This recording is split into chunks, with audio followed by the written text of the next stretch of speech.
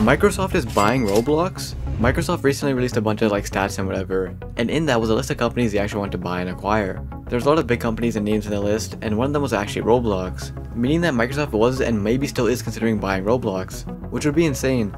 As you probably know, Microsoft also owns Minecraft, so it'd be interesting to see both those games under the same company. A lot of people think that Microsoft would actually ruin Roblox though, yet some are actually hopeful and think it'd be better.